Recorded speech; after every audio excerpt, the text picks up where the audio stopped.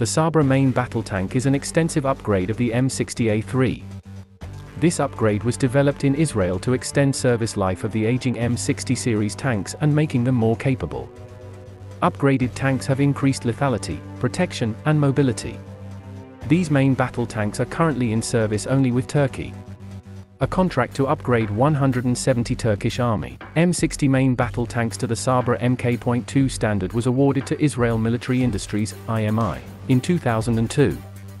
The first prototype was delivered for trials and evaluation in 2005. It entered service with the Turkish Army and is locally known as the M60T.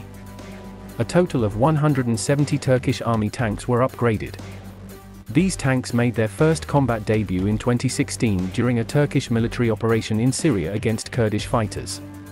Vehicle is fitted with new modular armor protection. Upgraded vehicles retain their original, but up-armored turrets. Upgraded tanks are equipped with automatic fire suppression systems. The Sabra main battle tank is armed with a 120mm smoothbore gun. This gun was developed in Israel and is similar to the Merkava Mk.3 gun. It is significantly superior to the original 105mm gun installed on the M60 series tanks. This gun is capable of firing all standard NATO 120mm ammunition. This gun is loaded manually. A total of 42 rounds for the main gun are carried. The Sabra also has new night fire control system. Secondary armament consists of coaxial 7.62mm machine gun, and 2 machine guns of the same caliber mounted on top of the roof. Alternatively, a 5.45mm machine gun can be used. The Sabra MBT is also fitted with a 60mm mortar. The Sabra main battle tank has a crew of 4, including commander, gunner, loader and driver. Vehicle is powered by Continental AVDS 1790-5A turbocharged diesel engine, developing 900 horsepower. Chassis of the M60A3 has been upgraded to coupe with increased weight and for better cross-country mobility. Variants: Sabra Mk.1, an upgraded version of the Magach 7C, fitted with a 120mm gun, improved add-on armor and new fire control system. Running gear was also upgraded. Sabra Mk.2 is fitted with modular passive armor and explosive reactive armor.